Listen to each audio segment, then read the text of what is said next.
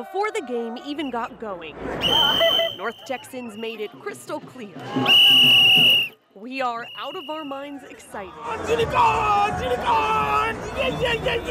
Professional cricket is finally here. Electrifying.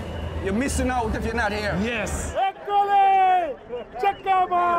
Grand Prairie Stadium hosted the nation's first professional cricket match Thursday. The sport already huge overseas in places like South Asia, South Africa, and Australia.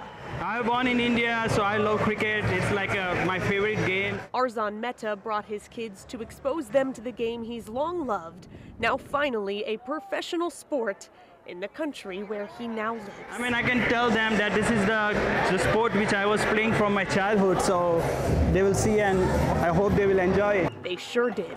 It's a fun sport to play. Anyone can play it. It's easy to learn. It's the best thing ever in my life. The opening night of Major League Cricket's inaugural season proved to be electric. It's cricket.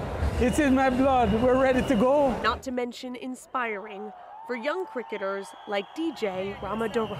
I hope to play for the United States sometime in my life. I think it's an inspiration, right? So seeing all these players play, I just feel really proud that I'm in Texas and part of this team. The Texas Super Kings took on the LA Knight Riders in front of a sold-out stadium.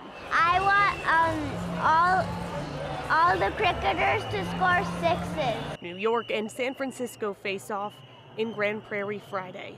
In Grand Prairie, I'm Sydney Person.